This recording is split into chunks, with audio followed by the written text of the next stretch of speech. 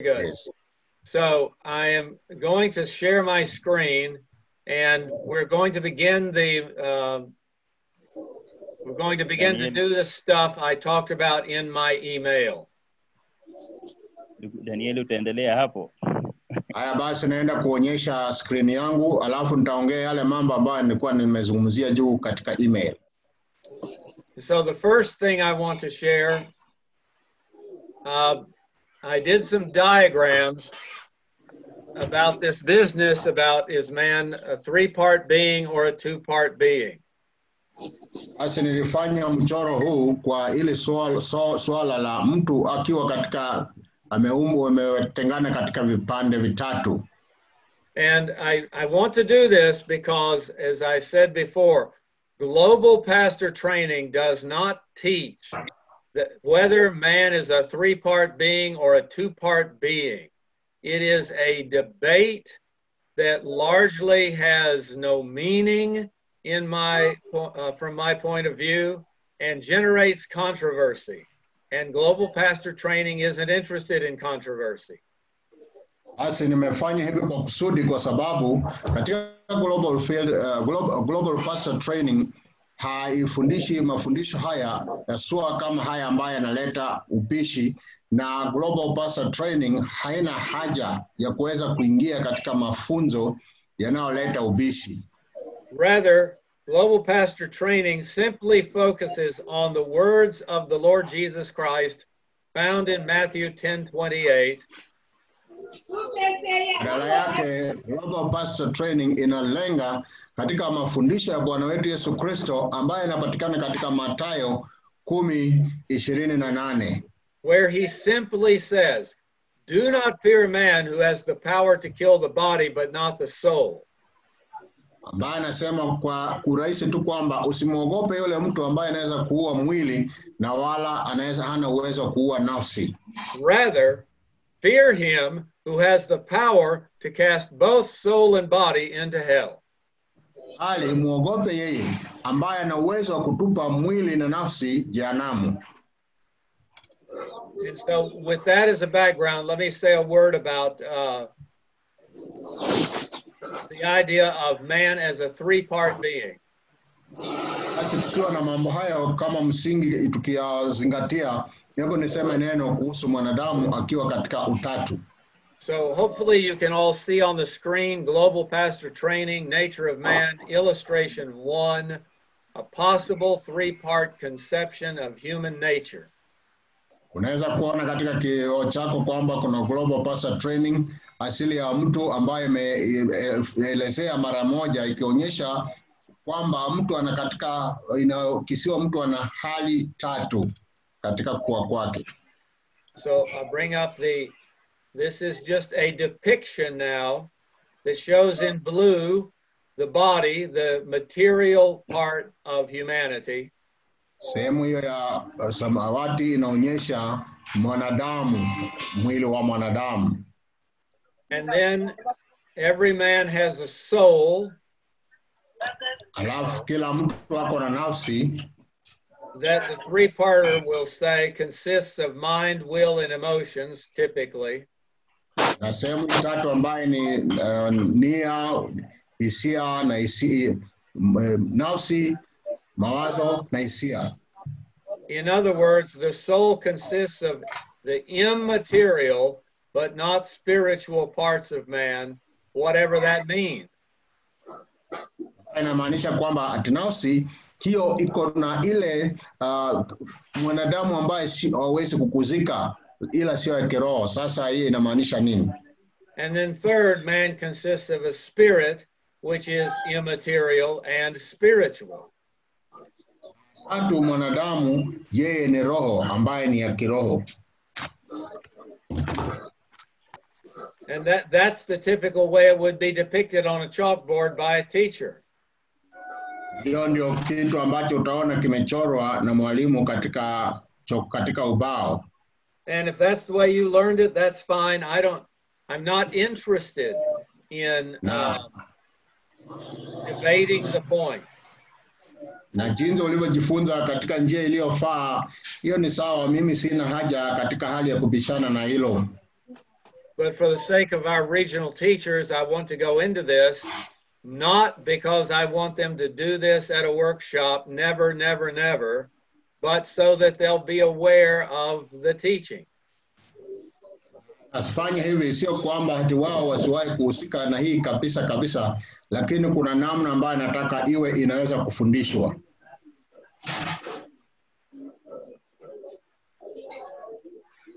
The second picture is similar to the first one. Global pastor training, nature of man, illustration 2, possible three-part conception of human nature. Ingine ya pili ni kama hivyo tu, ambaye inaonyesha jinsi mwanadamu alivyo katika hali yake ya asili. Again, the blue represents the body, the material part of man. Ya samawati inaashiria mwili ambayo mwanadamu anaonekana. Every man has a soul. Kwamba mwanadamu ana nafsi. That, according to the three-part theory, consists of mind, will, and emotions. Kulingana na hiyo hali ya kusema kuna sehemu tatu, hiyo ni mawazo yake, nia yake na hisia zake. In other words, the immaterial but not spiritual part of man, whatever that means. Kumaanisha kwamba yeye ni yuko lakini sio kitu ambacho kinaweza kuonekana na wala sio cha kiroho vile ambavyo wanavyomaanisha hivyo. And then again, man also consists of a spirit. Alafu tena mwanadamu yeye ni roho, which is immaterial and spiritual. Ambaye haiwezi kuguzika lakini ni ya kiroho. In both illustrations, the spirit is dead until it is made alive by the rebirth. Katika hiyo hali yote vile ambayo imeelezewa, roho ni kwamba imekufa mpaka tena imehuishwa katika kuzaliwa upya. Or others may teach that unsaved man has no spirit until he is saved and then he receives the spirit. Na wengine wanaweza fundisha kwamba mtu mwenye hajaokoka yeye hana roho, atakapookolewa ndipo sasa anapewa roho. This first illustration is the typical way that it's shown, with the spirit being a central part of the soul. Hii maelezo ya kwanza ndiyo ambaye inaonyesha kwamba roho ndio katika ama kina cha nafsi. But it is also possible to think of humanity this way. Bali pia inawezekana kumfikiria mwanadamu kwa njia hii, which is really false and misleading. Bayo nayo pia inapotosha. But because the three-parter says that the soul consists of mind, will, and emotions, inasema kwamba nafsi iko na mawazo, hisia, mawazo, hisia na akili.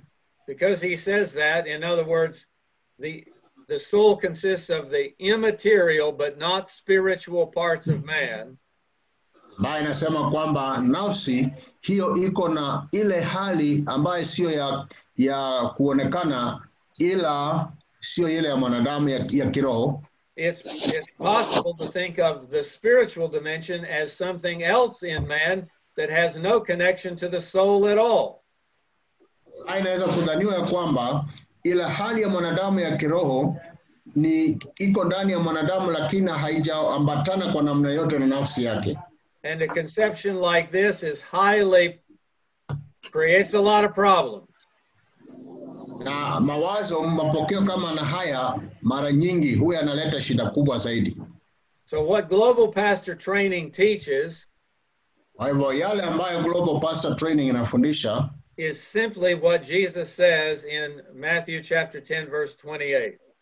Yale tu yaliyofundishwa na Yesu katika Mathayo 10:28. That man has a body, the spiritual or the material part, kwamba mwanadamu ako na mwili ambayo nafsi mwili na ambayo inaonekana, and that man has a soul. Na mwanadamu pia ako na nafsi. And the soul is immaterial and spiritual. Na hiyo nafsi haiwezi kuonekana, lakini ni ya kiroho. It consists of mind, will, and emotions. Ambayo ndani yake ndio kuna akili, hisia za mtu, mawazo ya mtu na hisia za mtu. And what are mind, will, and emotions? Na sasa tunapozungumzia hiyo inamaanisha nini? Well, mind, will, and emotions are simply sensible demonstrations of the immaterial spirit in man. Namaanisha kwamba akili, ile hisia, ile hali ya kutaka kufanya na hisia ni ile inayodhihirisha roho ya mwanadamu ambaye haionekani. In the case of unbelievers, the soul is dead, as Paul says in Ephesians chapter 1. Na kwa wale ambao hawajaokoka ama hawajaamini, vile Paulo anavyosema katika Efeso 1 ni kwamba nafsi yao imekufa. I'm sorry, Ephesians chapter 2 verse 1 and again Ephesians 2 verse 5.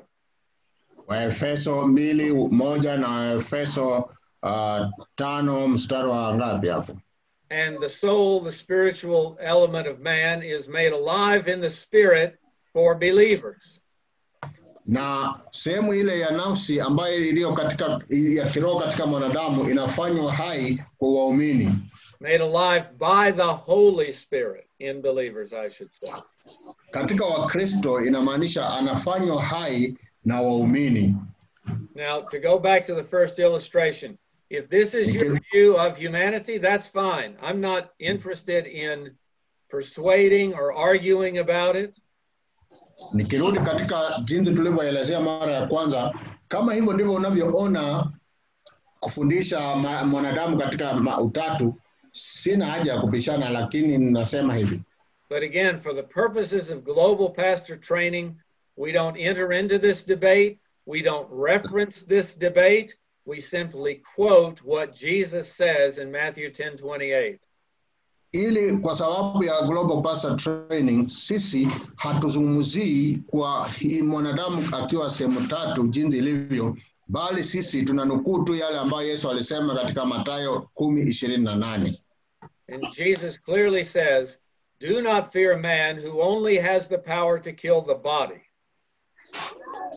Yesu anasema kwamba usimuogope yule mwanadamu ambaye ana uwezo wa kuua mwili peke yake. But rather fear God who has the power to cast both soul and body into hell.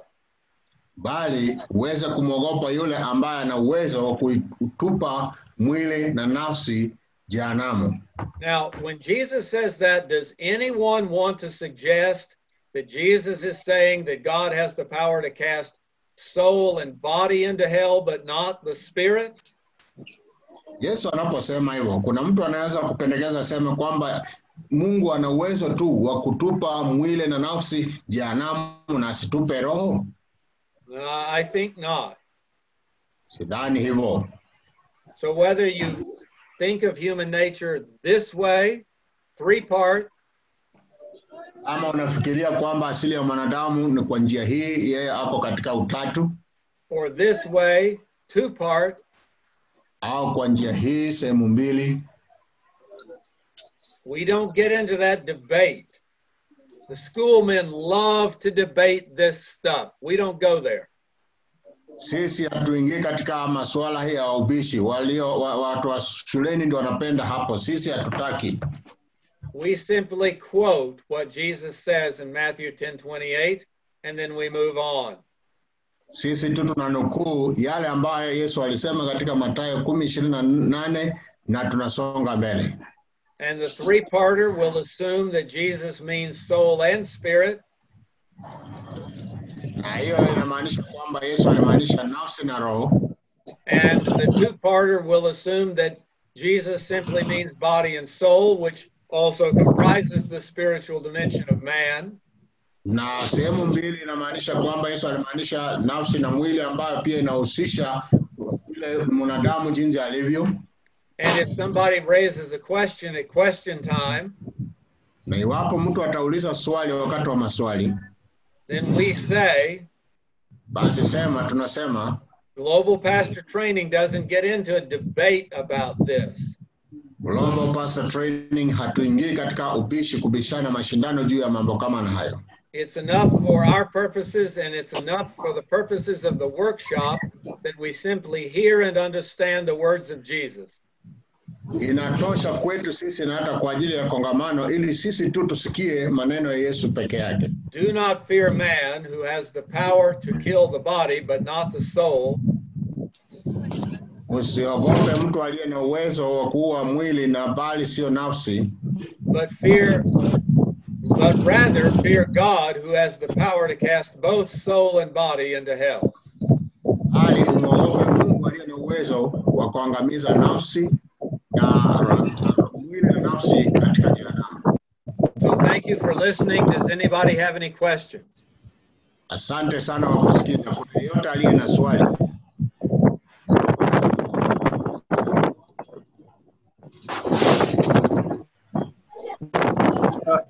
Yeah, I have a question, Pastor.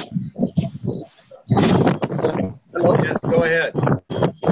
Yes, the two robbers, or the one who Jesus said, today you will be with me in paradise. Was it his spirit that were to be in paradise, or his spirit that he was talking about? Well, the thief on the cross, the incident Yes, you're sir. speaking of is the thief on the cross. Mm-hmm. Yes, sir. Daniel, you better translate for Festo. Sasa wabako anauliza wakati yule Yesu alisema kwa ule mwizi msalabani, leo hii utakuwa na mimi paradiso, alikuwa anaongea juu ya nini? And so when he told the thief on the cross that this day you would be with me in paradise, Alipomwambia yule mwizi msalabani kwamba leo utakuwa pamoja na mimi paradiso, clearly Jesus is affirming to him that his spirit would not go to the place of torment, but that his spirit would go into fellowship with God because of faith in Christ. Yesu anadhibitisha akamwambia kwamba kusema kwamba roho yake haitaenda mahali pa mateso, bali itaenda mahali pa kutuliza kwa sababu ya imani ndani ya Kristo. In other words, his condition after death would be exactly the same as that of Moses and David and all the saints who'd gone before. Na maanisha kwamba hali yake baada ya kufa itakuwa kama ya wale wengine kama Musa, Daudi na wale watakatifu walioenda hapo baadaye.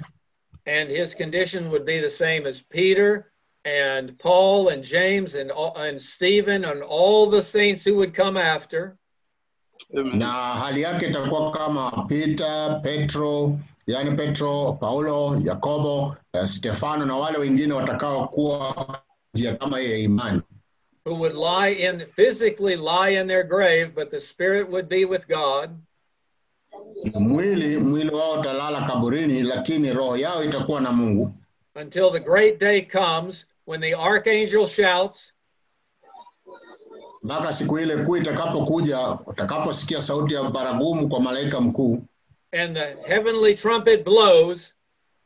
Na baragumu itapigwa. And the sun descends. Na mwana wa Adamu atashuka. And all the dead in Christ shall be raised. Na wote wafu ndani ya Kristo watafufuliwa. And we who are left alive will be caught up in the air to meet the Lord, and thus we shall ever be with the Lord.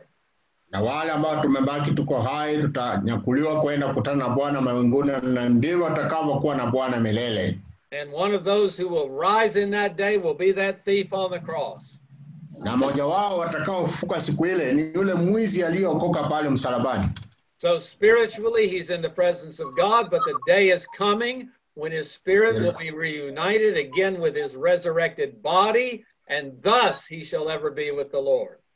Roho hako pamoja na Mungu, naye atakuwa katika mwili ambao uliofufuka, na sisi sote tutakuwa pamoja na Mungu. Opaku, amen? Yes, sir. Praise the Lord. Amen. Praise the Lord. I can see Festo is not here for now, so you can continue in English. Okay. And so, brothers, all of you, listen, 1 Corinthians chapter 15. If you're not familiar with it, Read Yes, 1 sir. Corinthians chapter 15, the great chapter on the resurrection. Jesus is the first fruits. That's why he's already raised. And God is simply waiting until the full harvest is ripened. And then he will stick in his sickle and he will reap. And those who are destined to eternal life will be gathered to the Lord Jesus Christ, both soul and body. And those who are destined to eternal destruction will enter into the lake of fire, both soul and body. And therefore, let us fly to Jesus. Let us fly to Jesus and be saved. Amen. Amen, amen. All right, brothers, Amen, I hope amen. that helps. I also today want to say a word about bookkeeping. Did Oyello ever join us, Brother Daniel? He hasn't responded yet. I'm still waiting on him. All right, I'm going to go through this. Brother Daniel, maybe you can help him. I don't know what to do. Lord, get Festo online. If you want him here, get him here.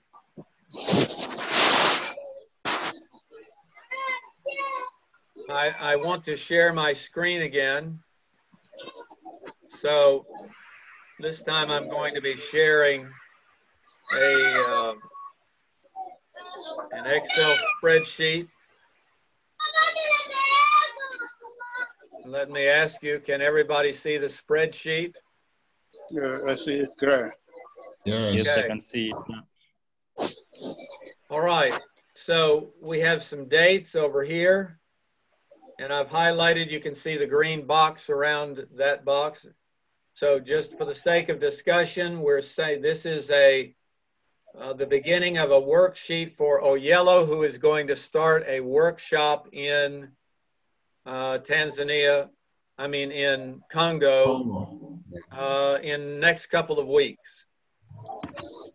And so he's wanting to know how to keep it. So always, always, always begin your beginning balance. You should always show it as 0, that you have no US dollars, USD, US dollars in the balance.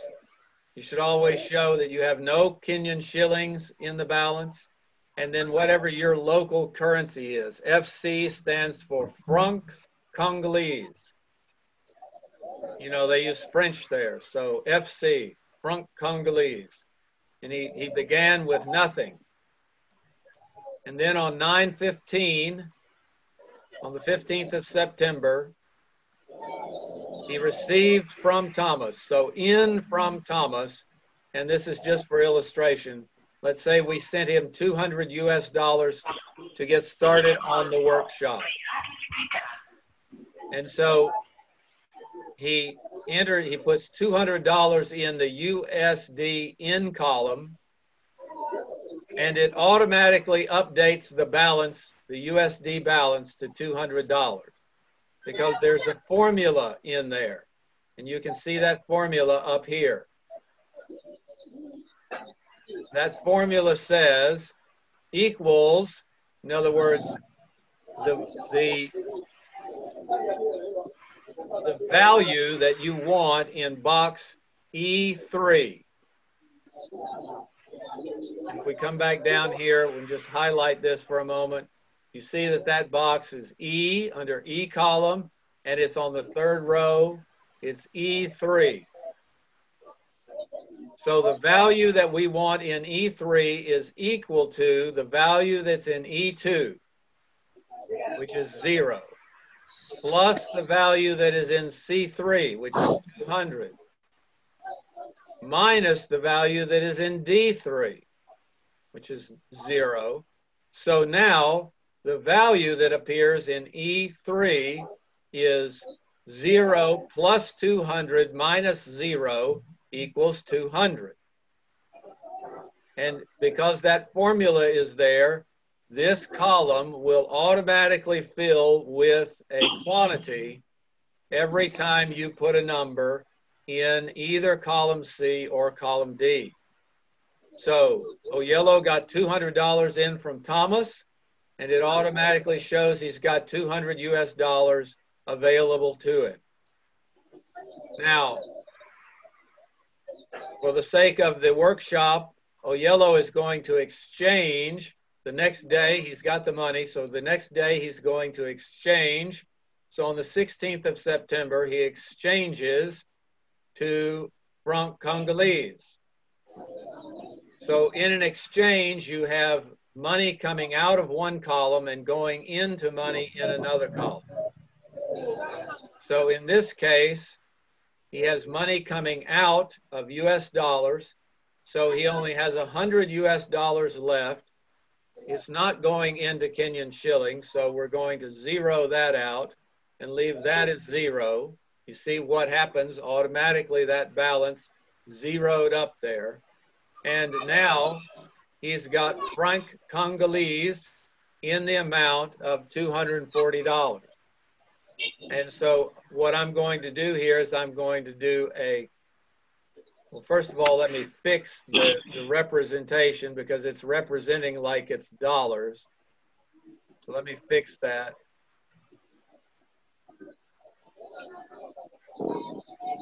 We'll go to number, currency, get rid of the decimal points.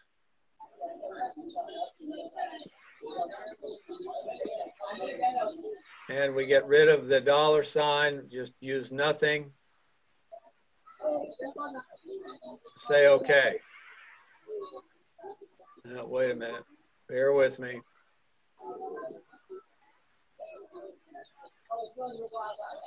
This is under format cells, currency. We want no sign to appear. There we go. Okay, then I'm going to copy that and paste it all the way down the page to match the rest of these. And it'll automatically propagate that formula. See, there's a formula in there that says plus K2, the value that's in K2, which is 0, plus what's in I3, which is 0, plus J4, which is 0. So it still has 0 there. But now, on line 4, where he's exchanged money, he's got $100 that's come out. That's reduced his $100 amount, or his dollar amount, to $100. And at the same time, it's increased his franc Congolese to 240,000. To 240,000. Now let me see why that's not quite right. He used 140,000. Yeah, it should be. So just hang on a minute and I'll fix it.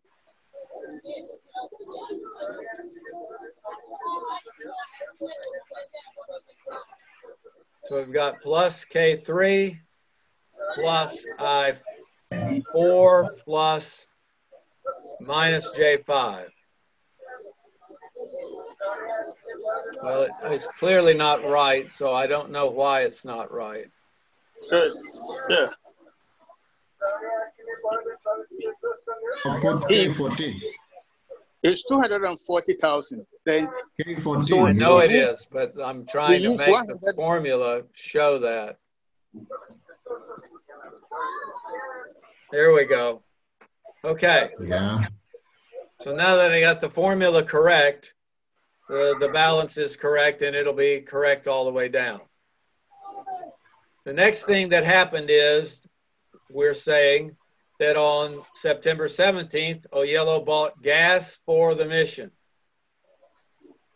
He did not buy it in Kenyan shillings, so that's zeroed out. He bought it in franc Congolese, 100,000 shillings or 100,000 francs worth of gas. So I need to do this. Again, we're going to copy that and paste this all the way down and try to get it straight here. Yes, there we go. So he bought 100,000 francs worth of gas. He now has 140,000 francs left. Then on the 17th, he ate dinner as he was headed toward the workshop, or maybe arrived. He didn't spend it in Kenyan shillings. He spent it in franc Congolese, 10,000 franc Congolese for supper, which I take it is not a lot of money. So he now has 130,000 Congolese available to him. Then on the 18th, he bought materials for the workshop, had them printed. He didn't do it in Kenyan shillings. He did it in franc Congolese. He spent 120,000 francs, so he has 10,000 left. Oops, he's nearly out of money, so what does he do? On the 21st, he exchanged money again from the balance he's holding in US dollars. He took out another 100 US dollars, leaving him no US dollars. He did not turn them into Kenyan shillings. He has 0 Kenyan shillings. He turned them into franc Congolese and now has 250,000 franc Congolese. He turned them into franc Congolese, 250,000. And so this is how he would continue until he spent whatever the budget was. And we're sending, when you get ready, when you're certified and you're getting ready to lead a workshop, we'll send you this sheet pre-set up with the balances and all of that so that you can keep track. And what we encourage you to do is not do it every day in the computer. We encourage you to print out these sheets blank. Okay. And, well, let me finish. And then use the blank sheets and write in pencil and figure it by hand each day. And the key thing is that each day, the balance that is shown on the paper should match the balance that you actually have in your hand. So on the 18th, when he got done, and he would do this by hand, Oyello would show that he had $100 on his person somewhere, and he would also have 10,000 franc Congolese remaining. And if the money in his pocket doesn't match the money on the paper, then there's a problem somewhere, and he needs to figure that out. And if he figures it out day by day, he can keep it straight. If he waits until the end of the project to try to figure it out, he'll never figure it out, will he, Daniel? No, he won't. No, he won't. And we've learned that over time, haven't we, Daniel? I think what he needs to do is to have a notebook. Anyone he spends, he jot it down, and then go home and then put it on the spreadsheet. Could be good. Yes, Opaku, that's exactly right. Thank you. But I reached out to Daniel to get him to respond because Daniel and Thomas have been doing this a lot longer. They know what a challenge it can be to keep up, right, brother? Exactly. And yet, in order for us to be good stewards, so why are we doing this? Why are we doing this? Well, to whom much is entrusted, much is expected. And so it's required of a steward that one be found faithful.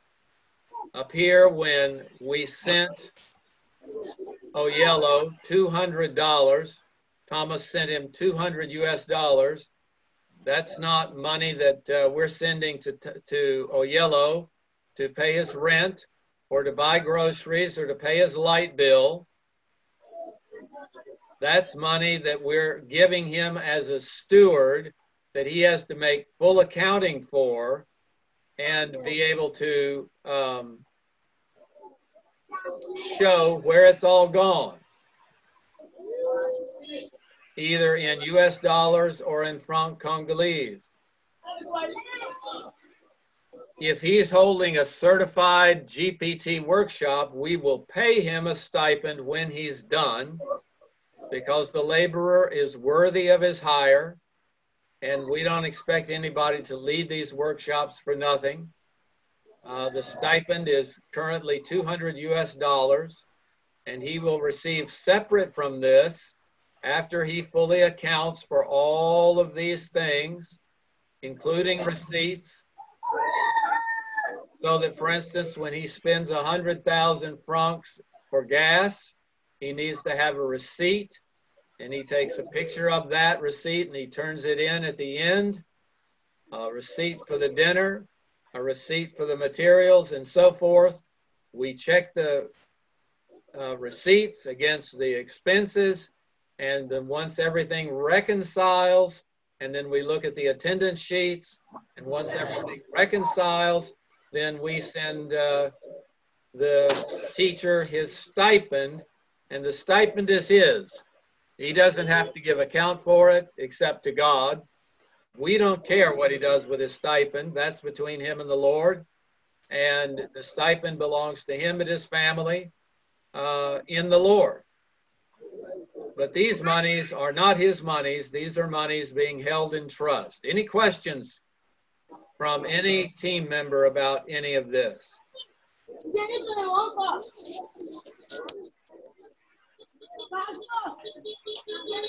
Daniel, I see Festo is back. Do you want to, I'll put it back up if you like, and you can walk through it quickly for him. I think he was able to see, so I'll just ask if he has a question he can ask, then we can go on from there. Festo, kuna swali, umesikia vile ambavyo daktari ameelezea?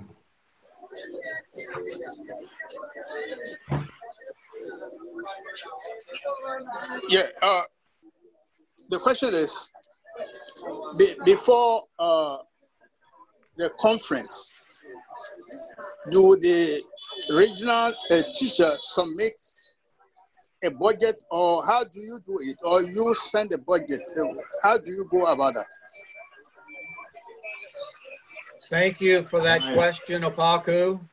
Hilo ni swali Opaku anauliza, kabla ya mkutano ifanyike, budget inakuwa namna gani? Huduma ndio inatuma ama mwenye anafanya ndiye anatuma budget?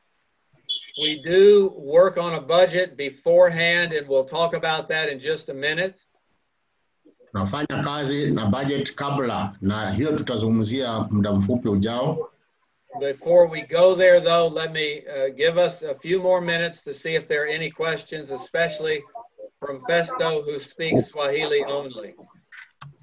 Basi kabla tusonge huko, hebu tupate maswali haswa kutoka kwa Festo ambaye lugha yake msingi ni Kiswahili. Festo, una swali uulize.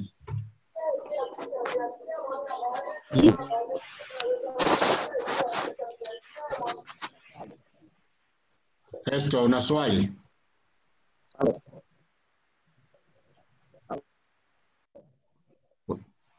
Una swali? Hello. Zungumza. Hello. Zungumza.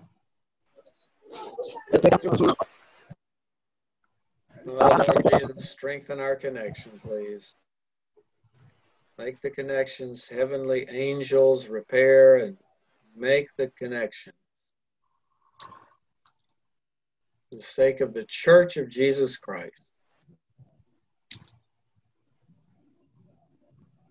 Amen. Festo, unasikia?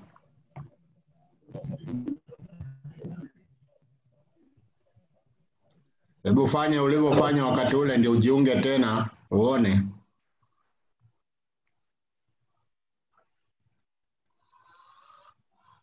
Kifaa ulichotumia juma lililopita kilikuwa kizuri, tulikusikia vizuri sana.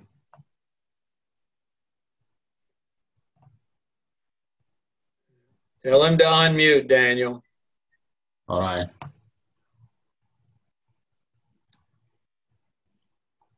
So I think he's having, I just told him to connect using what he used last time because we were able to hear him clearly last time when he was teaching. So hopefully Okay. we'll do that. All right, then we're going to move on. And we're so happy Opaku, we're so happy Opaku can be with us, and he asked a very good question. I'm going to put up a budget here in just a minute. Basi tunafurahia zaidi kwa sababu ndugu yetu Opaku yuko na sisi na ameweza kusikiza. Nitaweka budget hapa kwa dakika chache. Give me a minute here.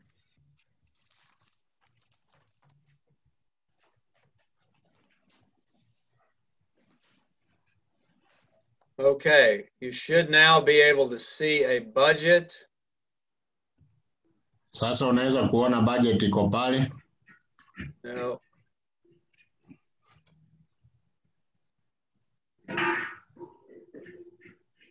It's a sample GPT workshop.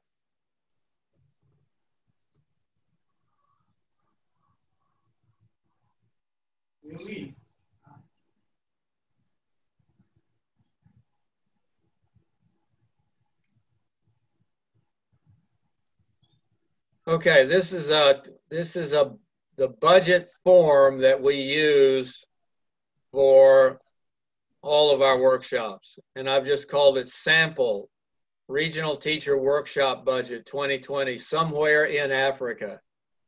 Basi ni mfano tu wa karatasi inayotumika ya budget inayofanyika mahali fulani Afrika. Normally, there's some small amount of money available for what we call pre-conference work or pre-workshop work. Mara kadhaa kunakuwa na pesa kidogo ambayo huwa inapatikana kwa kazi ya kabla ianze. And you can look at the green box, you can see that each one is LS, LS, LS. That means lump sum. Na kila sehemu unaona LS ambayo inamaanisha kiasi fulani. So team expenses, a total lump sum of $100. Matumizi ya kikundi unaona kama jumla ya dola 100. A total for local arrangements expenses, which is usually airtime for guys to help get the word out. Ambao labda unaona kama hapo uandalizi wa wenyeji kama dola 100 ambayo inakuwa mara nyingi ni mazungumzo nauli ya kuandaa mkutano. And then another $100 budgeted for other pre-con expenses in a lump sum of $100. Na pia matumizi mengine ya maandalizi ya kabla ya mkutano kama dola 100. Which might be, say, for accommodation for a night if they have to stay overnight. Pengine kama ni ya malazi kama inabidi wakuwe na mahali kwa siku moja. Or something else. Ama kitu kingine. So in this example, now we go to column G. Na sasa katika hii sehemu kwenye eneo la G. These are money. Column F is the actual budget in US dollars. Sehemu ile F ndio sasa inakuwa makadirio kabisa ya halisi katika fedha za Kimarekani. And then this is G is monies actually spent against a given category in US dollars. Na katika sehemu ya G ni zile fedha ambazo zimetumika kulingana na ile iliyopeanwa katika dola. So in this case, we'll say that the team had $90 total of expenses in gas, snacks, meals, and so forth. Pengine tunaweza kusema kikundi chetu kilikuwa na matumizi ya jumla kama ya dola 90 kununua chakula, kununua mafuta, usafiri na vitu vingine vinavyohusika na hiyo. Even overnight accommodation should be counted up here as team expense. Hata ile hali ya malazi ya kikundi chetu ambayo kimelala sasa inakuwa imepatikana katika matumizi ya kikundi pale juu. And then column H is simply showing how much budget is left for that particular item. Alafu katika sehemu ya H inaonyesha kwamba ni pesa ngapi zilibakishwa kutokana na ile katika hiyo matumizi ya kikundi. And by doing this, it helps us keep track as we go. Na tunapofanya hivyo inatusaidia kuwa waangalifu kujua tulifanya nini tunapoendelea. So we had a total budget of $100. We had total expense for pre-conference work for the team of $90, which leaves total $10 left for that item.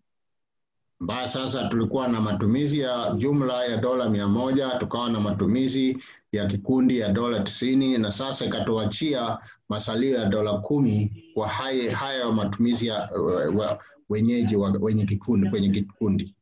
The next item is local arrangements expenses. Na utapata sasa kwenda chini, matumizi mengine ni matumizi ya maandalizi ya wenyeji. And let's say we're working with Peter, and Peter said, no, we'll take care of it. We've got it. We'll handle it some way or another. Labda tuseme kwa mfano tunafanya na Peter anasema tumejua, tumepata, na sisi tutapata matumizi haya kwa njia nyingine. So the ministry didn't have to spend anything there. Kwa hivyo huduma haikuwa na matumizi yoyote pale. And so the amount of remaining for that area is $100. Na kwa hivyo katika eneo hilo kiwango kiasi kilichobakia ni $100. And then let's say that I don't even know, we had to buy, they were going to do a mail out or something, and so they wanted some help getting the mailing out. Na labda tuseme walikuwa nataka watume barua ama watume watu na pikipiki kuandaa wengine ama kuandaa vikao maeneo mengine madogo. Or we had to host a meeting for the local arrangements committee and had to help defray the cost of that expense or something. Who knows? Au labda tuliweza kuhusisha wenyeji kuja kwenye mkutano, na basi ikawa sisi ndio tunalipia gharama ya mkutano huo. So we spent $50 of the 100. We have $50 remaining. Basi tukatumia $50 kwa zile 100, sasa tunabakisha $50. So for the entire pre-conference work, we budgeted $300. We spent $140. We have $160 remaining.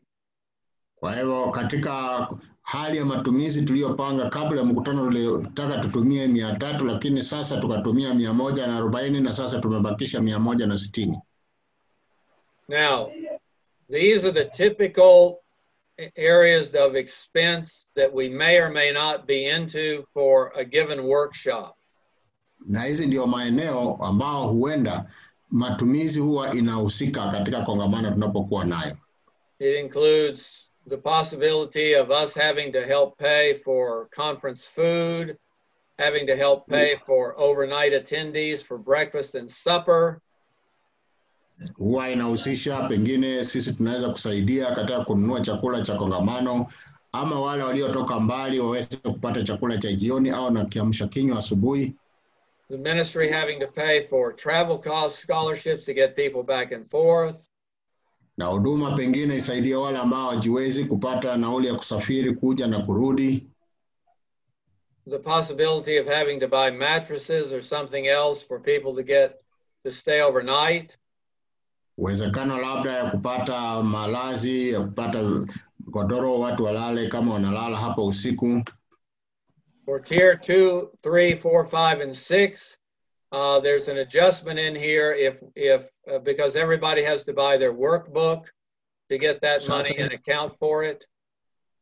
Inapofika katika awamu ya 2, ya 3 na kuendelea, basi kunakuwa na mabadiliko hapa, kwa sababu kila mtu lazima ajinunulie kitabu chake, na kwa hivyo hizo pesa lazima zikadiriwe. And then there are rental items for tents and seats in 19, a rental item for sound in 20. Na katika sehemu mstari wa 19 na 20 kunakuwa kuweza kupata mahema au viti au vyombo vya kutumia. Anything budgeted for tea time. Ukiwa wapo ni wakati wa baridi sana, wakati wa kunakuwa na chai. Anything budgeted for local arrangements committee expenses.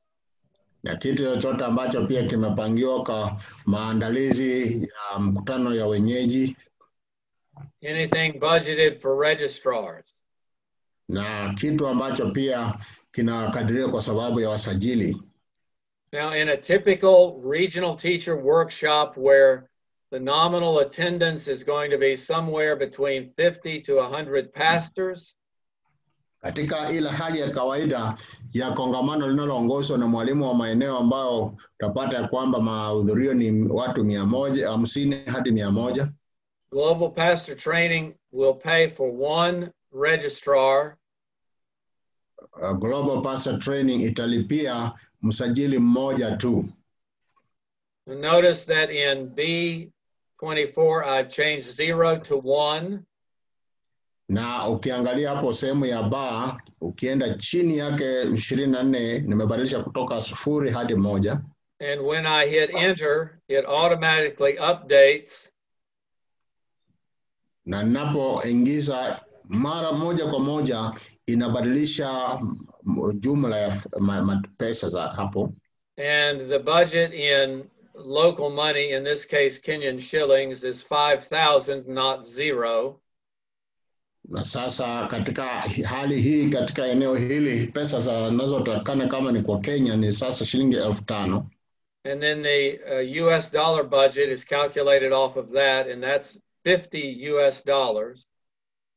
Na katika fedha za Marekani inajipatia katika dola 50. And we haven't spent any of it yet. Na bado hatujatumia yote. Which means we have $50 remaining in that area of the budget. Ambao naona ni kwamba katika eneo hilo la matumizi bado tuko na dola 50. So I'm going to come up here to miscellaneous. Basi nitarudi hapo katika matumizi ya ziada.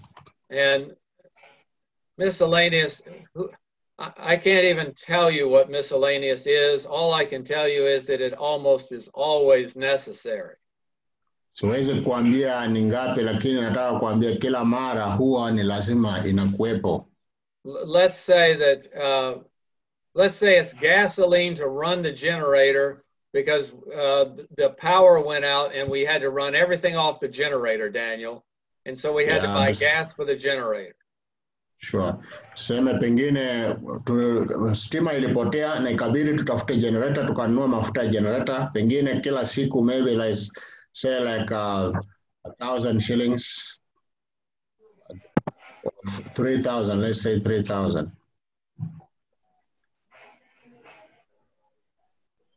Okay. So, and this is a lump sum, one-time deal, 3,000 Kenyan shillings to buy gas. Sasa unapata hapa ni pesa ambayo mara moja shilingi 3,000 ya kununua mafuta. And then I've just got to populate my formulas here. And so now we've got 3,000 Kenyan shillings. Sasa tunakuwa na shilingi 3,000 za Kenya.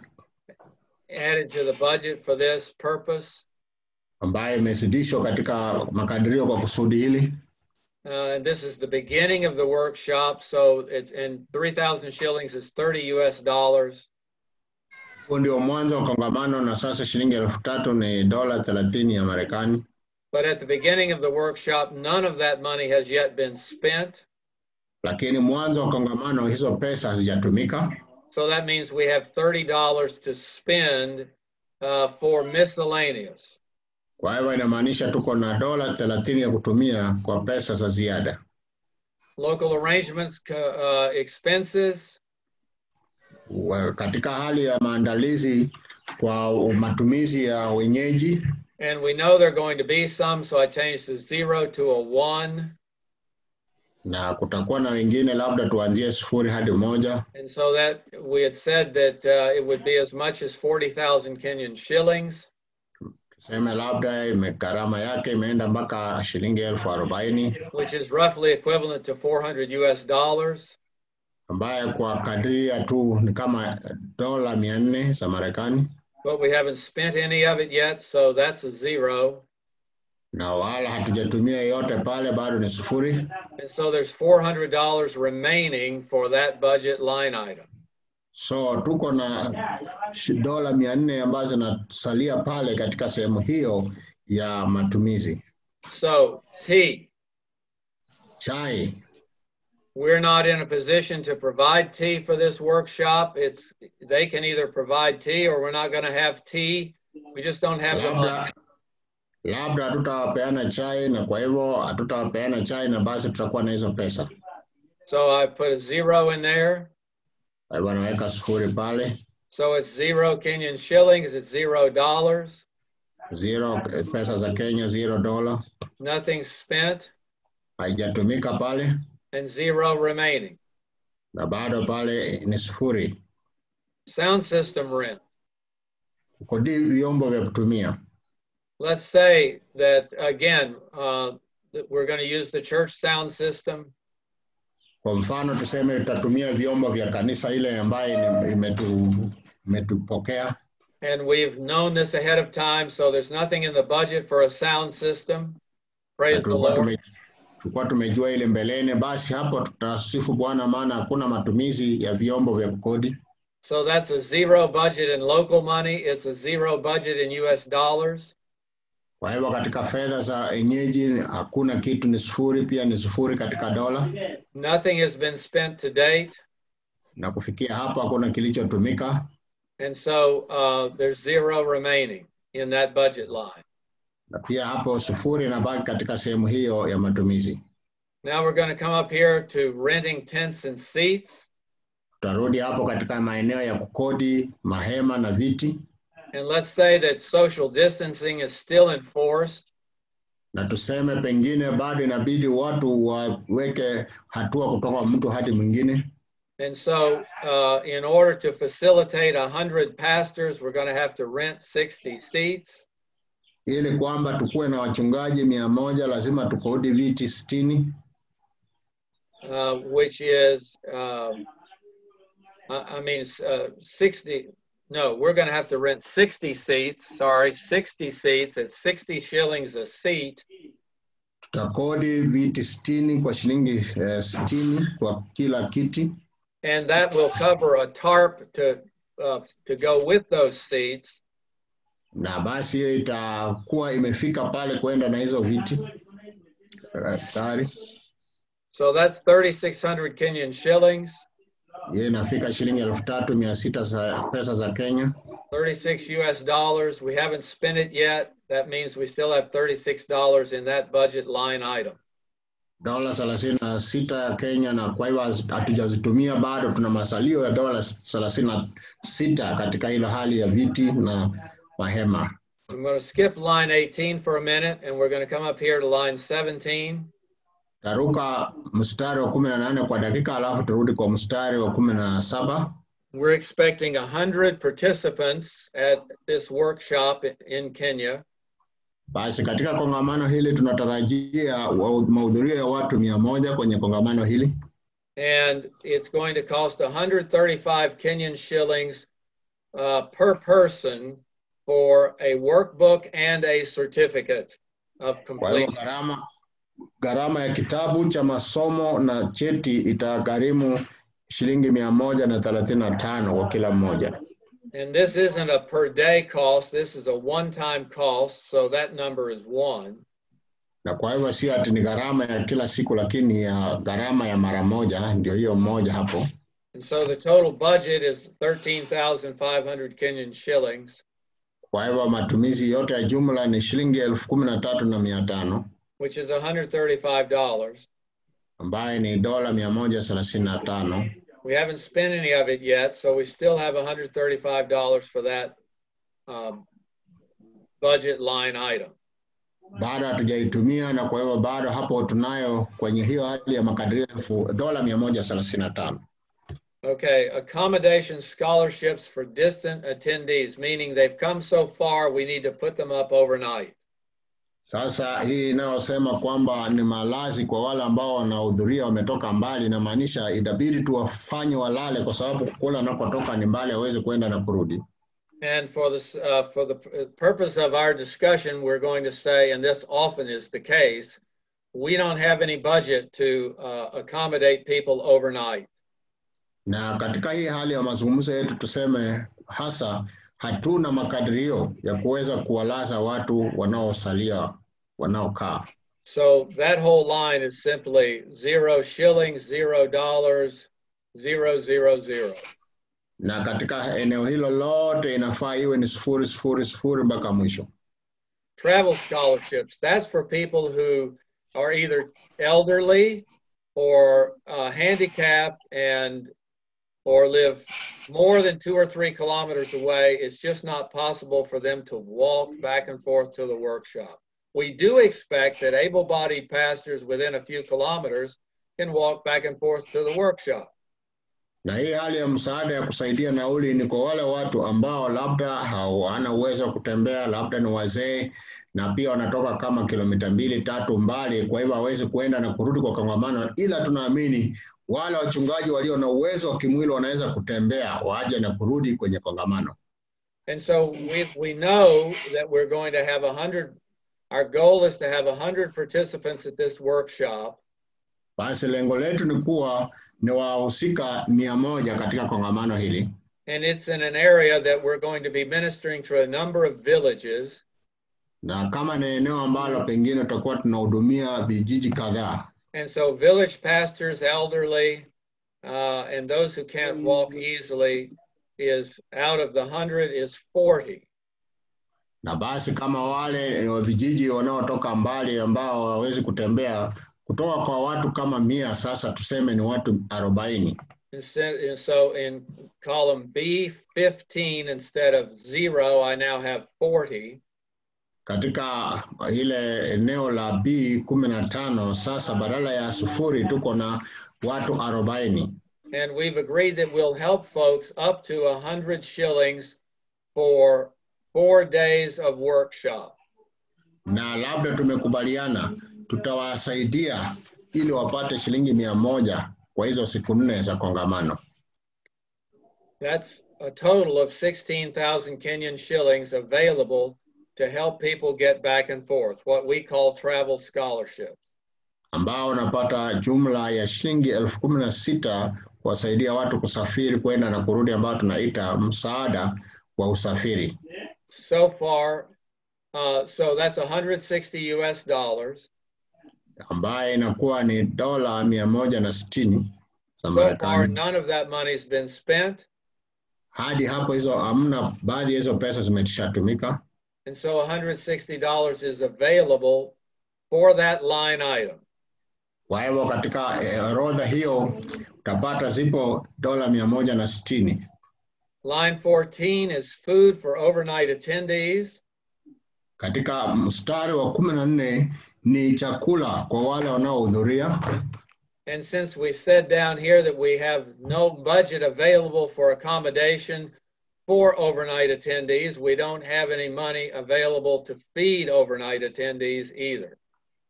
Na kwa sababu hapa tulisema kwamba hakuna makadirio kwa wale wanaobakia kulala, kwa hivyo hapo hatuna makadirio hapo popote ya pesa. So that because I have a 0 there, that generates 0 total Kenyan shillings, which translates to $0.00.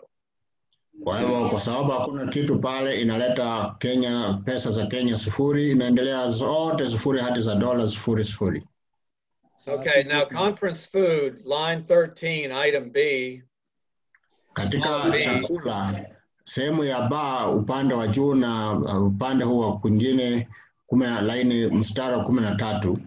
It costs a total, we have it catered, it typically costs about 250 Kenyan shillings per participant per day to feed people. Tukiwa labda kuna ule ambaye tumemwajiri kutulisha, huwa unakadiria kama shilingi 250 kwa siku kutulisha. And in the spirit of the loaves and fishes, Global Pastor Training is simply not going to provide free food for everybody. Na kwa roho ya mikate na samaki, Global Pastor Training haitaandaa chakula cha bure, mlo wa bure wa kila mtu. And if the local people don't want to contribute to a common meal, or they don't, there's no value to them for a common meal, then you can simply dismiss them for lunch and they can go and figure out where they can have lunch. Basi wenyeji kama hawatakuwa na mbinu ya kuja na chakula wale wote pamoja, na hawana hiyo haja, basi unaweza kufikapo wakati wa chakula cha mchana, unaweza waachilia kila mmoja ajishughulisha, ajitafutie chakula cha mchana.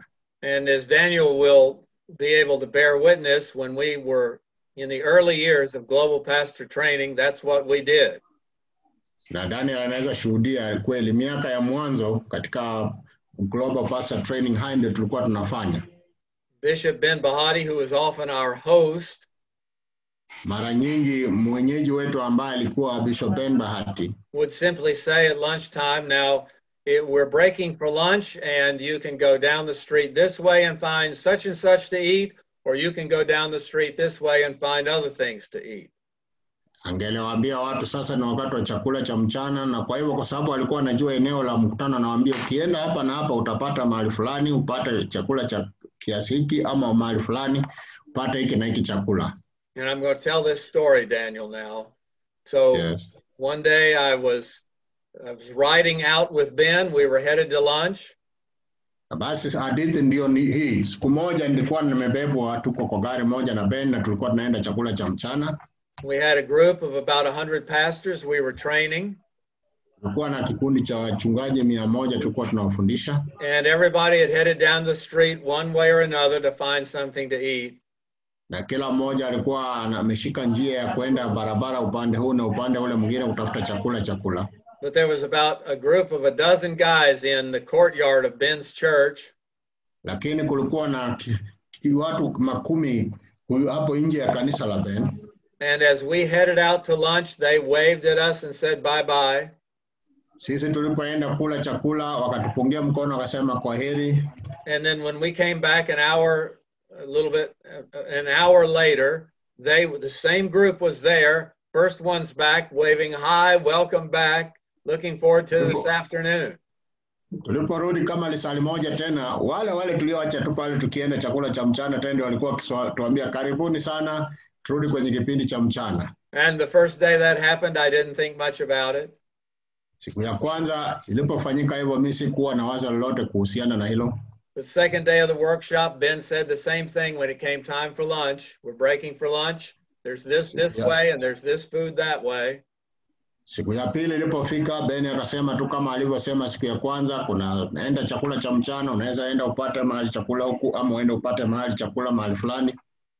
And when we left, when I went with Ben and we went off in his car to go have lunch, nilipoingia kwa gari la Ben tuende na yeye tule chakula cha mchana, I saw the same dozen guys standing there in the courtyard waving bye-bye. See you later. Wale wamesimama tu kwenye kundi lao katika pembeni mwa kanisa wakisema kwaheri tuonane baadaye. And I thought to myself, boy, these guys are really excited about this workshop. They're the last ones to leave and they're the first ones back. Wanasema, hao jamaa wamefurahia sana kongamano hili, maana hao ndio mwisho kuondoka na pia ndio wa kwanza kufika tunapoanza kongamano. And I said to Ben, man, Ben, these guys are really enthusiastic. Nikamwambia Ben, jamani, hawa jamaa wana moto kweli wa kongamano. I said, they were the last to leave yesterday and they're the last ones to leave again today. Wao ndio walikuwa mwisho kuondoka jana, pia ndio wao mwisho kuondoka leo. And Ben said to me, well, John, they may be enthusiastic about the workshop, but the truth is, brother, they probably just don't have any lunch money. Ben akaniambia, mchungaji, hawa sio kwamba wamechangamkia sana mkutano. Kweli ni kwamba hawa jamaa hawana pesa ya chakula cha mchana. And that really got to my heart. Na hilo likaniguza zaidi moyoni mwangu. And I thought to myself, here we are trying to build up the body, trying to encourage pastors, and we're trying to create fellowship among pastors. Na nikasema basi inabidi tuone tufanye tufanyaje ili kwamba kuwe na ushirika miongoni mwa wachungaji. And then at lunch, what's happening? Na sasa mchana nini huwa inafanyika wakati wa chakula cha mchana? We're just simply drawing distinctions between those who have something and those who have nothing. Sasa hapo tunaweka mipaka kuonyesha wenye wana kitu na wenye hawana kitu.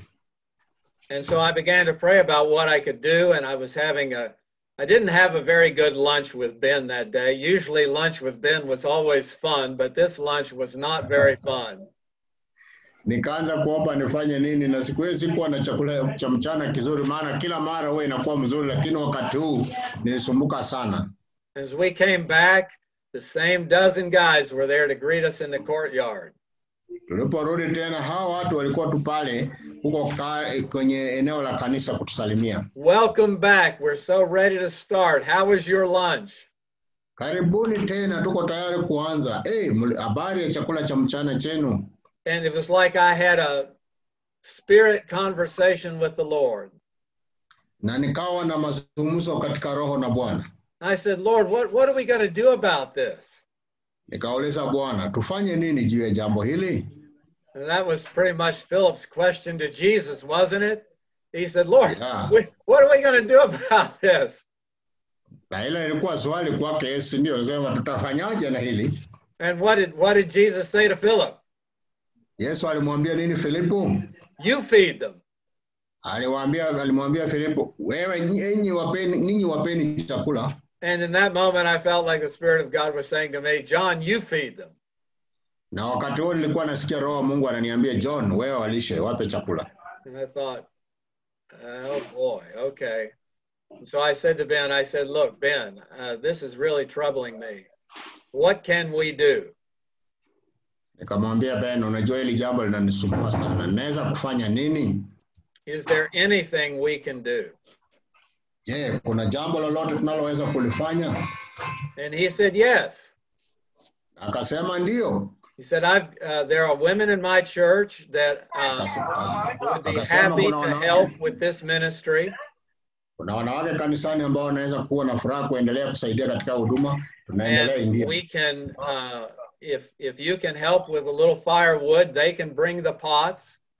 Na kama tunaweza kusaidia wapate kuni, sisi tunaweza saidia kupata sufuria. And we'll make ugali and rice. Tutengeneza ugali, tutengeneza wali. And if you can help with vegetables and some chicken or something, then we can have a really nice meal. Hey, even you can eat it, John. Even you can eat it. Na kama tunaweza kuwa na mboga, hata kuku, hata tunaweza tengeneza chakula kizuri, hata na wewe kinaweza kufaa ule. Yeah, amen. So that's why we started doing food at workshops in order to promote a community meal. Hiyo ndio ilitusababisha tuanze kuandaa chakula katika makongamano ili angalau tuendae ushirika wakati ambapo tunapokula pamoja. And I share this rather lengthy story so you understand the context. Ninasema urefu wa hadithi hii ili kwamba uelewe chanzo cha mambo haya ni nini. It wasn't that Global Pastor Training wanted to get into the food service business. Sio kwamba Global Pastor Training ilikuwa inataka kujiingisha kwa shughuli za chakula. But we wanted to help facilitate a community meal so that we wouldn't make distinctions between those who have something and those who have nothing when it's time for lunch. Tulikuwa tunataka tuweke chakula pamoja kama jamii ili kusiwe na mipaka kwa wale walio na kitu na wale wasio na kitu ijapo wakati wa chakula cha mchana. So if you're going to be a regional teacher and you're going to a local area, the question is the same question Jesus asked Philip when Philip said, Lord, how can we possibly feed these people? Basi, wapo utakuwa mwalimu wa maeneo na utakapokuwa unaenda katika maeneo yako ya nyumbani na maswali ni kama hilo tu, vile ambavyo Yesu alimuuliza Filipo, tutalishaje watu hawa? And Jesus said, will you feed them? What do you have available? Yesu akasema, basi, enyi walisheni, wapeni chakula, mna nini? You bring it to me and I'll make it sufficient to take care of the need. Nileteeni mimi, nami nitaitosheleza kutimiza hitaji. Jesus didn't say, oh, don't worry about it, brother. I've got a catering service just over the hill and they'll come up with trucks and they'll take care of everything. Yesu hakusema hapana, msijali, niwachieni mimi, kuna huduma inayohudumia watu chakula, mimi nitaleta tu magari na tashughulikia kila kitu. Now, we're not the Lord Jesus Christ, but what we are saying is that in the same spirit of the feeding of the 5,000, we will work with what the local people can make available, and to the extent that we're able, we'll add to it. We'll add to it if they want to have a common meal. Sisi sio Yesu Kristo, lakini tunasema kwamba sisi nasi tutafanya tu jinsi Yesu alivyofanya. Kama watu wenyeji wataleta chenye wataleta, na sisi basi tutaongezea kwa hilo ili angalau tuwe na chakula cha pamoja. Can somebody say amen? Mtu asema amina. Amen. Amen. Okay. So for the sake of our example, basi kwa ajili ya mfano wetu sasa, let's say that global pastor training can make 100 shillings per participant available. Pengine tuseme global pastor training inaweza kutoa kwa shilingi 100 kwa kila mhusika anayekuwa hapo. For 100 participants. Kwa wahusika 100. That's 30,000 Kenyan shillings. Hizo ni 30,000 za shilingi za Kenya. $300 US. Ambao ni dola 300 za Marekani. None of it's been spent yet, so there's $300 available. Haijatumika bado, sasa tunayo dola 300 zilizoko. So let's say that in the upshot of things, we actually spend $310 US. You know, it went over by $10 somehow. Tuseme labda katika hali ya vitu vimepanda bei, sasa katika matumizi yake kabisa ikakuja dola 310. And Oyello's got receipts to show that, and there's a $10 deficit now on that line item. Na sasa Oyello ako na receipt za kuonyesha, na hapo sasa ana deni ya upungufu wa dola 10 katika hiyo sehemu. And there were there's no food provision for overnight attendees, so that's a zero. He doesn't have any money to spend there, and that's a zero. Basi hakukuwa na chakula cha wale waliokuwa nalala, basi hakukuwa na pesa ya kutumika, basi hiyo ni sifuri. He had $160 available, or 16,000 shillings available for travel scholarships, and he spent it all, $160. Na alikuwa na dola 160 ambayo ni 16,000 ambazo sasa alitumia na zimetumika zote. So he has $0 now left in travel scholarship. Sasa katika kongamano amebaki hana kitu, yote imeshatumika pale. Now we said in our budget that there was no money available to keep people overnight. Tulisema katika makadirio yetu ya kwamba hakuna pesa za kuwaruhusu watu kukaa wanaotoka mbali wa kulala. So the budget is zero. Katika makadirio hapo ni sifuri. But in the upshot, he had 20 people who came and stayed, and so the local church bought rented mattresses for them for 3 nights at, say, 100 shillings a mattress, which would be 3,000 shillings to $30. Sasa hapo na katika hali ya mkutano ikawa kwamba watu 20 walibaki wa kulala, na sasa kanisa la wenyeji likakodisha makodoro, na sasa wakalipishwa shilingi 3,000 ambayo ni dola 30. And what Oyello is hoping is that even though he spent money there, he'll be able to make it up somewhere else. Na kwa hivyo sasa kila Oyello anatumai kwamba ijapokuwa ametumia pesa hapo, kuna namna ambavyo pengine ataipata sehemu nyingine. Okay, he's got 100 participants now. We're at materials. 100 participants is 135 shillings roughly to print both the workbooks and the certificates. And he's had that done, and that's exactly what it came to. And so he spent that whole amount. Katika vitabu vya kutumia na VAT katika kongamano alikuwa na watu 100 na wote alikuwa nao, na kwa kila kitabu ni shilingi 135 na zote ameshatengeneza. Kwa hivyo ametumia hiyo shilingi 135, na ndio yani 13,500, ndio hiyo sasa dola 135. And he has $0 left in that budget category. Katika ile eneo la makadiria pesa sasa hapo amebakia na sufuri. Since this is a tier 1 workshop, we'll say, so he won't be selling books, so he won't get any money back for that. Kwa sababu hii ni kongamano la awamu ya kwanza, basi hakuna pesa atakayopata kwa mauzo ya vitabu, basi hamna chochote anapata hapo. He did have to rent the tents and seats, and what the guy said he would charge is what he charged, and so that money was spent. Na kwa hivyo ilibidi akodi mahema na viti, na huyo mwenye viti alisema atamlipisha kwa hiyo pesa, na ndio akatumia hiyo pesa $36. And so they there's no money left for tents and seats. It's been spent. Hakuna pesa imebaki kwa mahema na viti, yote imetumika.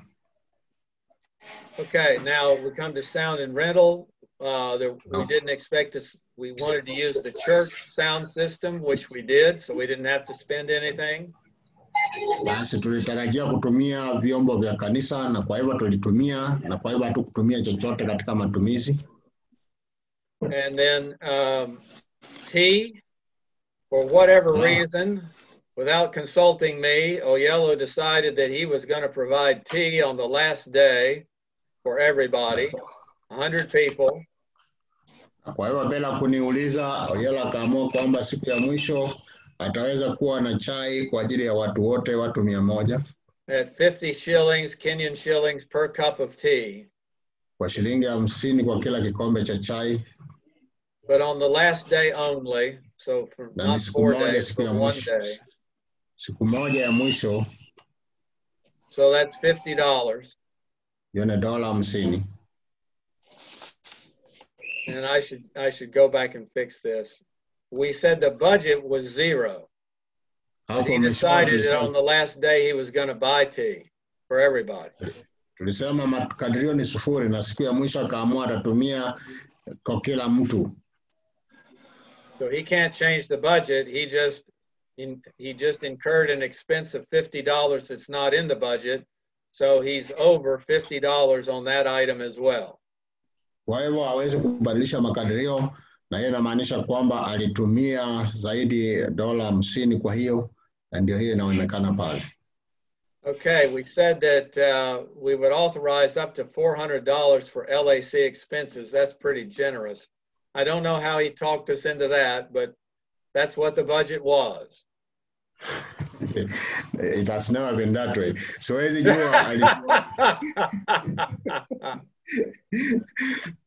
Siwezi jua alituingishaje hapo. Anasema kwamba kwa maandalizi kwa sababu ya wenyeji ni $400, ambaye haijawahi kuwa, hii ni ya kipekee tu, ndio unaona tunacheka. So he only spent $200 there. Na hapa sasa anatumia $200 tu. So he has $200 remaining in that budget category. Alafu sasa anabakisha $200 zilizobakia katika eneo hilo la matumizi ya maandalizi kwa wenyeji. For miscellaneous, we budgeted 3,000 Kenyan shillings. Kwa ile hali ya matumizi ambayo hayakuwa yanaonekana, tukasema ni shilingi 300 kwa sababu ya mafuta ya generator. And we'll say that for gas for generator, let's say actually spent 40. Na tuseme pengine kwa mafuta tulifikiria 3,000, lakini tukatumia 4,000, sasa ni $40. We said this would be typical for a regional teacher workshop of up to 100 participants, that he would have one registrar to work with him. Na tukasema kwamba sasa mfumo ni kwamba kwa mtu ambaye mwalimu wa maeneo anaofundisha watu kutoka 50 hadi 100 atakuwa na msajili mmoja tu.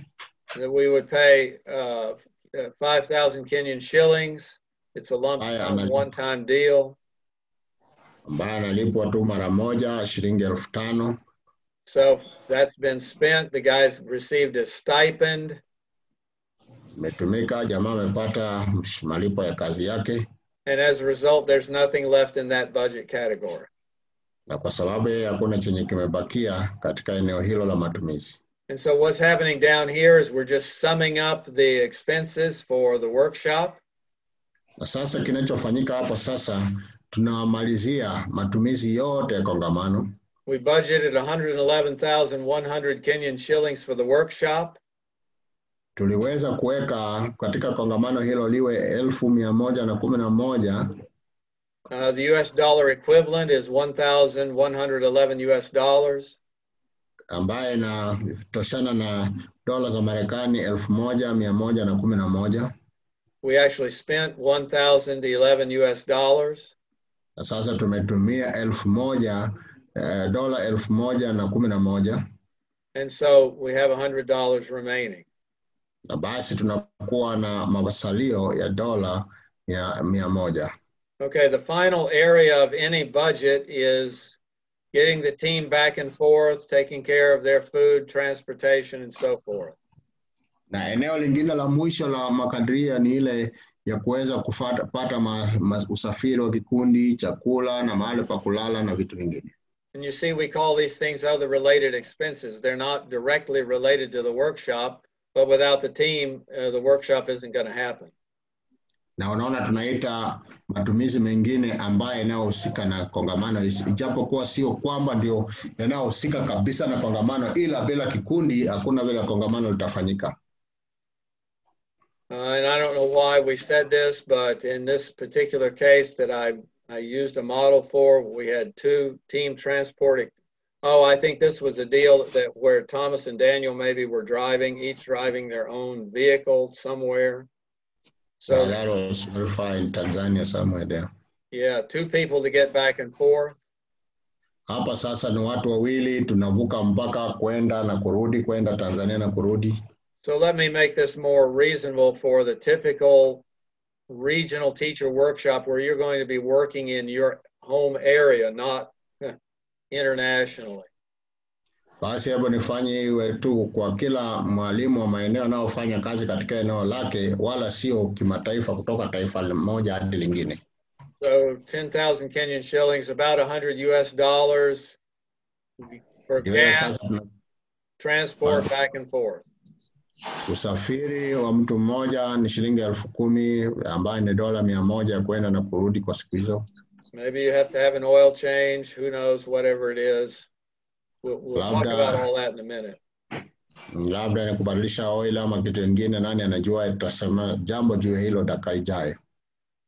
So again, it's 1 team member at 1,000 shillings a day, and say you're going to be away from home for 6 days, so that's a total of $60, 6,000 Kenyan shillings for team food. Your breakfast, your lunch, your dinner. Utakuwa mbali kutoka nyumbani kwako na kila siku unatumia shilingi 1,000 kwa sababu ya chakula kiamsha kinywa na chakula chako cha jioni kwa siku 6 ambayo ni dola 60. Yeah, and your snacks and so forth. Na chochote cha katikati pale. Team hotel, again, 1 of you. Labda hoteli kwa mmoja wenu. And let's say we're allowing 4,000 Kenyan shillings a night, about $40 a night. Some places it'll cost more, some places it'll cost less. Kuna sehemu zingine utapata gharama iko chini, ingine iko juu. Sasa tuseme kama tunaruhusu maybe reasonable to $20, that will be reasonable enough. Thank you, Dan. $20. Ya sasa tuseme dola 20 ambayo ni shilingi 2,000. And so for 6 nights, it's 12,000 shillings equals $120. None of it's been spent. So there's $120 in that category. Sasa unapata kwamba kwa siku 6 ni shilingi 12,000 ambayo ni dola 120 zimetumika katika ile matumizi ya hoteli ama ya malazi. Now we make a distinction in our budget between expenses for certified regional teachers and for our candidates. Huwa tunaweka kuonyesha tofauti kwa yule ambaye amethibitishwa kwa mwalimu na wale ambao ni wanafunzi. So in this particular example, we have 1 regional teacher candidate going to participate in this workshop as a learning experience. That's why we're doing it. Na sasa kwa mfano huu kuna ule ambaye amekuja kama mwanafunzi wa kuhusika katika kongamano hili ili apate ujuzi. And in this case, it's a pretty long bus ride. So it's 10,000 shillings to get over there and 10,000 shillings to get back. That's why it's 2 trips, a total travel allowance for that RT candidate of 20,000 shillings. Sasa tuseme kwa mfano anaenda safari ya mbali, that's an international, so you put it 1, should be 1. That should be 1, not 2. Yes, 1. Right there, 1. Yes. So that will be a round trip. 10,000 will be a round trip. Okay. Yeah, locally. And that's $100. It hasn't been spent yet, so there's $100 in that category. Sasa katika hiyo matumizi ya usafiri, mtu mmoja ndio ametumia 10,000 ambayo $100 ndio imetumika hapo. And again, regional teacher food. This time we're only taking 1 regional teacher candidate with us. Na sasa hapo tuna mwanafunzi mmoja ambaye anaenda pamoja na sisi tumemchukua. The allowance is for 1,000 Kenyan shillings a day for food times 6 days. It's about $60, about $10 a day for food. Na sasa hapo unapata chakula ni shilingi 1,000 mara 6 ndio shilingi 6,000 ambayo ni $60. Nothing's been spent yet, so there's $60 available in that category. Hajatumia chochote, basi hapo tunayo $60 katika hiyo kiwango. Again, regional teacher candidate hotel, 1 hotel accommodation. 2,000. Yes. Sasa hapo pia ndio hiyo ako na shilingi 2,000. And say you're going to be 6 nights. Tuseme sasa itakuwa unatumia usiku 6. It might be 5. It could be as short as 4, but it's going to be somewhere in that range. Inaweza kuwa mahali karibu na hapo mara 6 ama mara 5, mahali kama hapo. So that's 12,000 Kenyan shillings. In the case of their money, equals $120 US. None of it's been spent.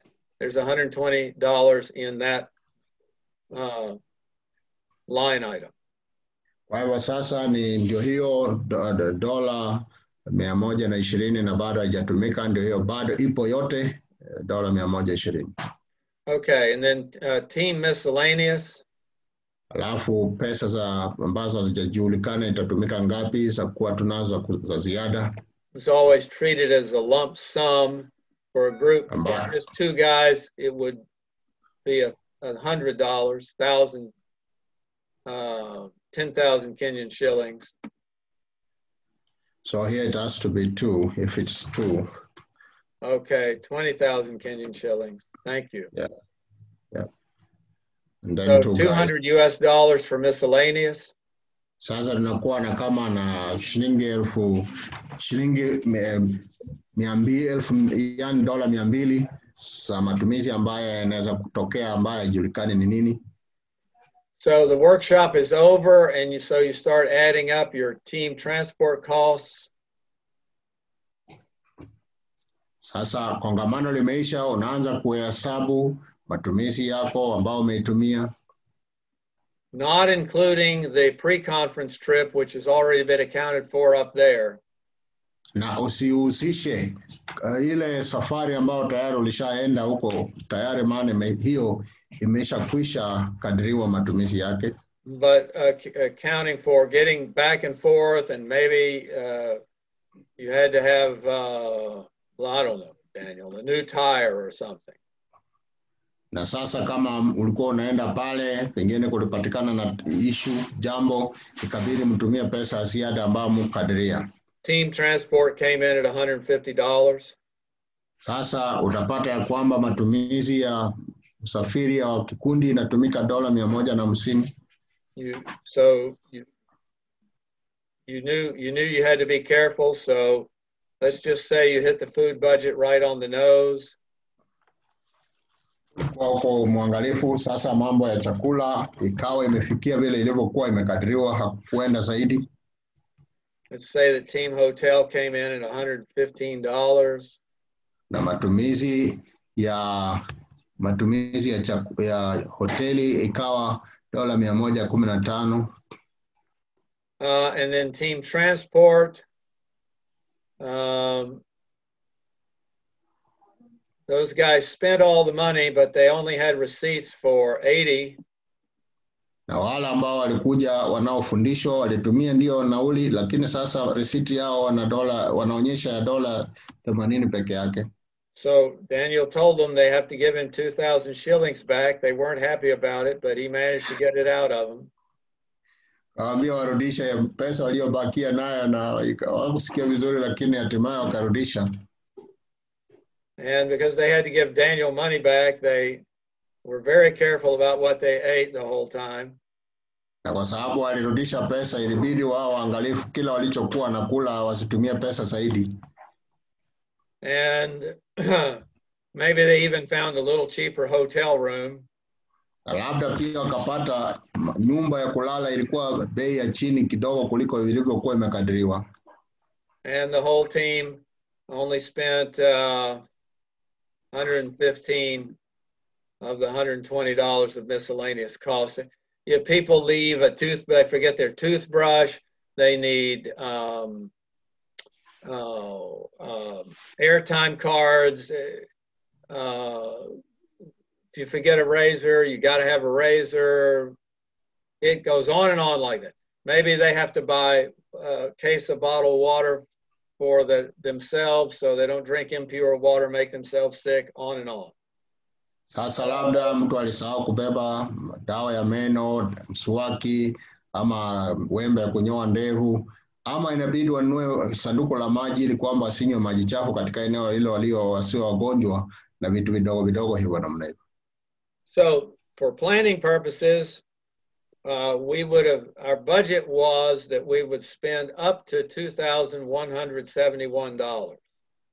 Kwa mpango ya makadirio tulikuwa tumepanga tutumie $2,170. That includes the pre-conference work up there.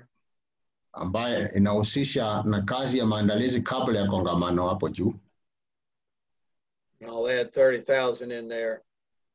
And so 217,000 shillings or $2,171. Oops. Let me try to undo that mess. Yeah. Okay, I don't know what happened there.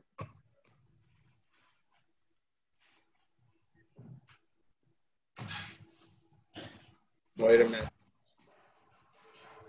Is it the G37 that has made? There we go. Okay.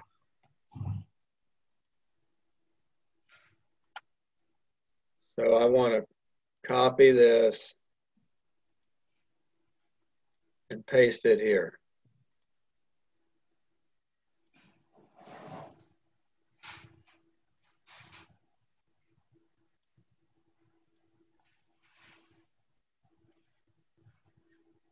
And then I have to get rid of all the US dollars are always represented in a certain way. There we go. So 217,000 shillings, 2171 US dollars. And so we had $340 left over. Tulikuwa tumekadiria tutumie 1,217,100 ambaye ni $2,171, na sasa tukatumia ikabakia $340. And so on his personal sheet, kwa hivyo katika karatasi yake ya makadirio ya matumizi, Daniel ends up and he's got $2,000 US dollars of expenses on his worksheet. Sasa Daniel amepata matumizi ya $2,000 katika karatasi yake ya matumizi.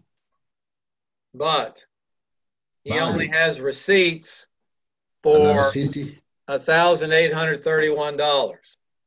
ya $1,831. And we attribute him against that budget according to the numbers you see here. Na sasa utapata ya kwamba makadirio haya yanakuja kulingana na idadi ambazo unaona hapa zimeandikwa. So then I say to Daniel, okay, Daniel, on paper you have $340 in your pocket. Basi Daniel, kwa karatasi inaonyesha kwamba mfukoni mwako uko na $340.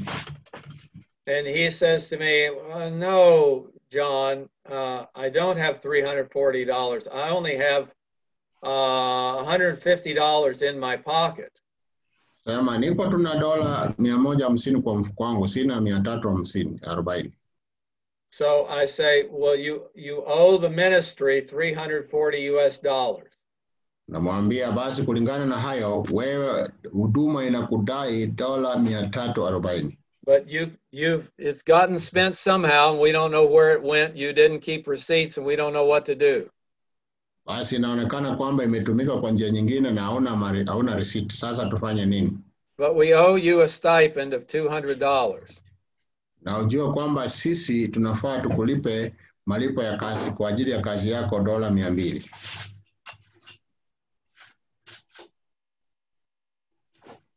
And so what we say is we're going to take the $340 that you owe, which is H37, and we're going to subtract your stipend, which is minus H38. Bado nasema basi tutatoa makadirio yako matumizi hayo kwa ile pesa ambayo ulikuwa uko nayo, ututoe kwa hii yenye inafaa umebakia kuwa nayo. So you don't owe me $340. You don't owe the ministry, not about me. You don't owe the ministry $340. You only owe the ministry $140. Kwa hivyo deni ambalo uko nalo kwa unafaa ulipe huduma sio $340 lakini ni $140. Daniel's still very stressed. Na sasa hapa Daniel anapata msukumo kweli, anashangaa sasa hii inaenda namna gani? Because he doesn't have the $140. Kwa sababu hana $140 za kurudisha. He only has $100.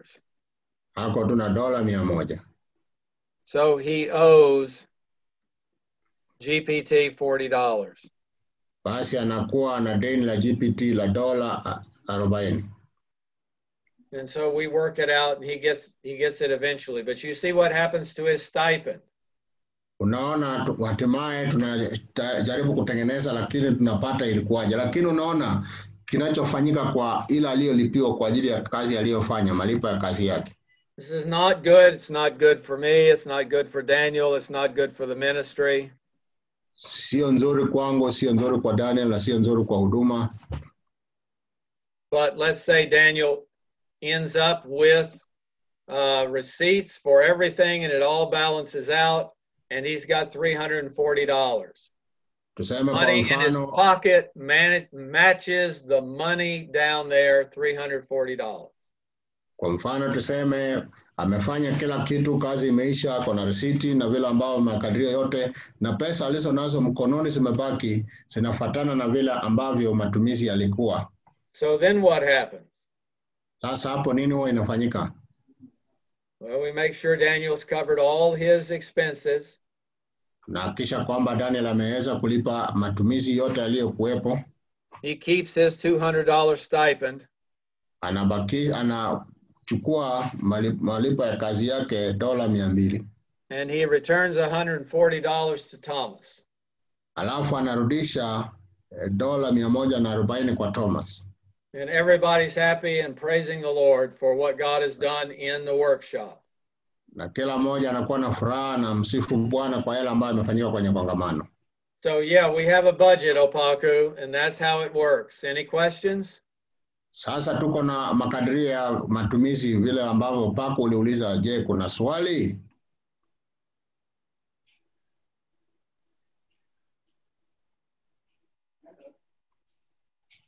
Don't everybody speak at once. Sio kila mtu unazungumza mara moja, unaweza zungumza ama uandike swali ama mlikuwa mmeenda. Muko? We are here. Ya tupo. Tuko. Sasa inawezekana hii maana kwangu ilikuwa ina katakata sikuweza, nilikuwa nasikia lakini sikuweza kuangalia vizuri. Inawezekana tupate hii video. The question Isaiah is asking to him, he was listening but he could not be able to see when you are sharing the screen. So he's requesting if he can get the recorded video for this training. Yes, I'm not quite sure. Yes, we do record. Yes, I've got to figure that out, but yes. Okay, thank you.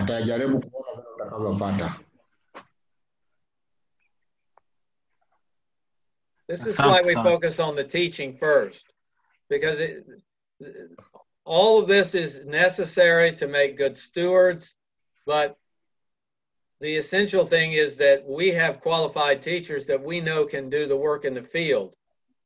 And then being a good steward and keeping track of things brings the blessing of God in addition to your faithful teaching.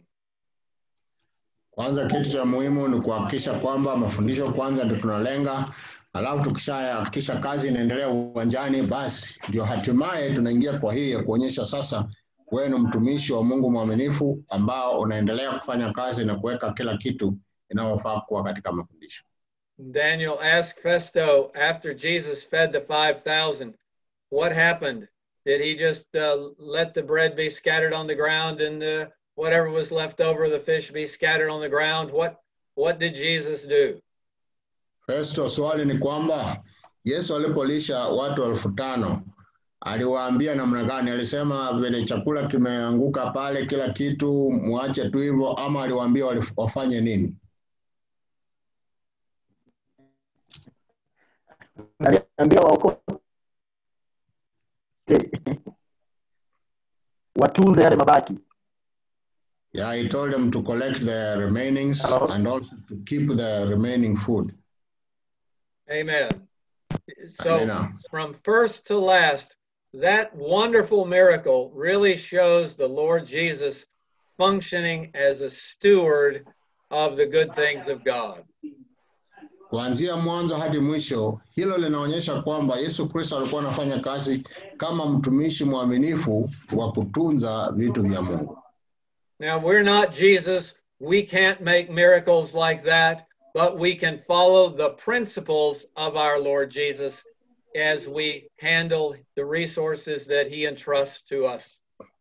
Sisi sio Yesu, lakini tunaweza kufuata kanuni za Yesu Kristo jinsi alivyotupatia kama watumishi waaminifu kwa kufanya kazi ambayo ametupatia.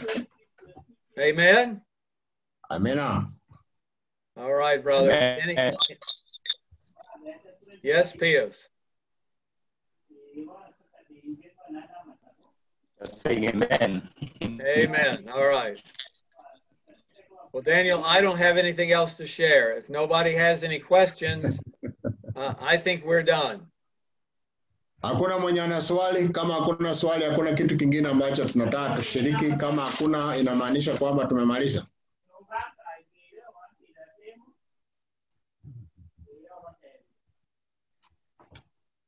Well, tunashukuru sana. Thank you very much. Let's, Brother Opaku, are you still with us? Do you hear me?